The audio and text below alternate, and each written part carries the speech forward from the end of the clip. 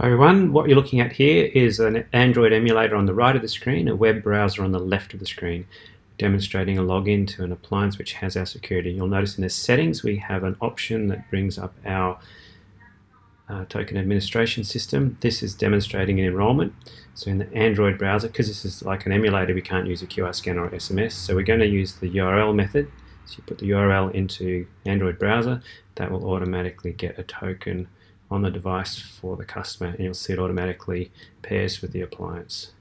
This is our management interface for people who need to add more phones or manage their tokens. So we're going to log out now and demonstrate what it looks like to use. So log in as normal, username and password.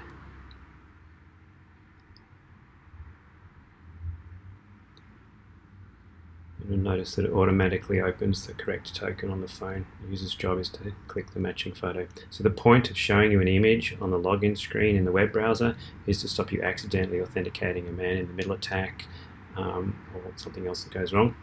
And when you tap on the token in the Android, it sends the authentication code to the appliance and plugs it in.